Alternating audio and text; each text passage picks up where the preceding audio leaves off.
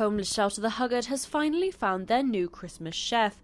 The charity's regular cook left this year and the search started for someone to provide the homeless with a Christmas dinner. Our regular chef, who's worked for the last 4 or 5 Christmas days, contacted us this year and said, "Can I have Christmas Day off?"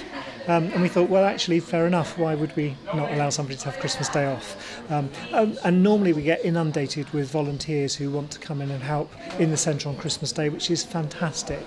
But we can't take the number of volunteers that want to help us on Christmas Day. But we actually thought, well, if we get that number of generic volunteers that want to come in and help, perhaps if we put a call out for a very special volunteer to come in and take charge of the kitchen, we might get somebody with that right level of experience to come in and cook Christmas dinner for our clients, which could be up to 120 Christmas dinners on Christmas Day.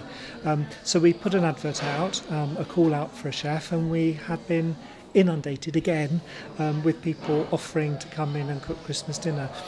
We've had offers from chefs, we've had offers from restaurants and businesses in Cardiff to come in, and some of those have been kind enough to say that they do it on a different day if they can't do Christmas Day.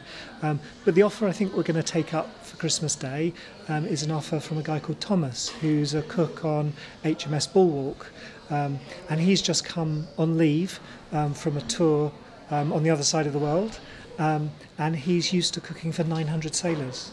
And a lot of our client group, a lot of the homeless people that we're working with have experience of being in the armed forces. So it was a good opportunity for us to make those links again and have somebody who's obviously used to cooking for a large number of people. And I'm sure the food he cooks is absolutely fantastic. So he hopefully is going to come in on Christmas Day and serve Christmas dinner for our client group. How many people is it usually that you get coming to you, not just on Christmas Day, just generally? How many people does the Huggard help? Last year we saw 32,000 visits from just over 1,700 different people. So that's averaging about 80 people a day that come in and access our day centre. And a lot of those people are going to be rough sleepers, a lot of those people are going to be in very temporary accommodation and have just got off the streets themselves. So we're providing a lot of help. So that's about 80 people a day that are coming in. And on Christmas Day we expect to see a lot more than that because people want to come together and spend time with other people. And if they don't have contact with their family or they haven't got family, then to be able to come into the Huggard Centre and have a really good Christmas dinner is really important to them. How do you feel with the fact that you've got so many people offering to help? It's fantastic.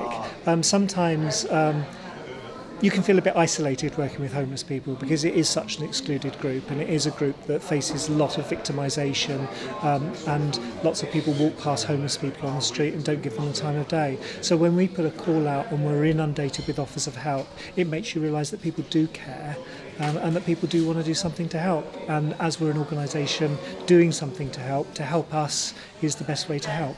The chef will be serving a hot Christmas roast to the homeless throughout Cardiff. This is Laura Allen from Dumbles Road for Hello Cardiff.